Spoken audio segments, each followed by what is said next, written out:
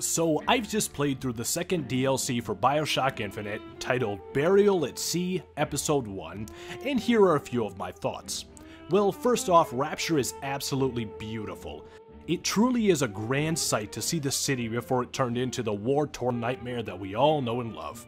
Along with the great visuals, you'll get to see some familiar faces both in person and through scattered voxophones, which help bridge the gap between BioShock and SkyOshock. Now, as for the story as a whole, this DLC does a great job in creating suspense. It does this first by the fact that you as the player aren't exactly sure of how exactly Booker and Elizabeth are both in Rapture but don't know each other.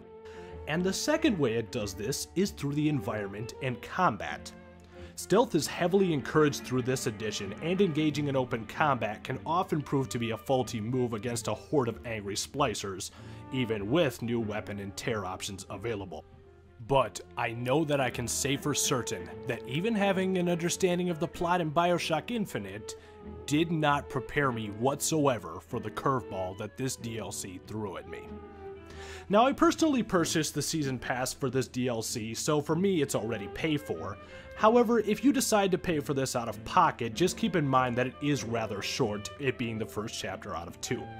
However, if you feel the need to get your next fix out of the BioShock saga, or once again wish to venture to the libertarian nightmare that lurks somewhere beyond the sea, then I would absolutely recommend checking this out. Would you kindly? See what I did there?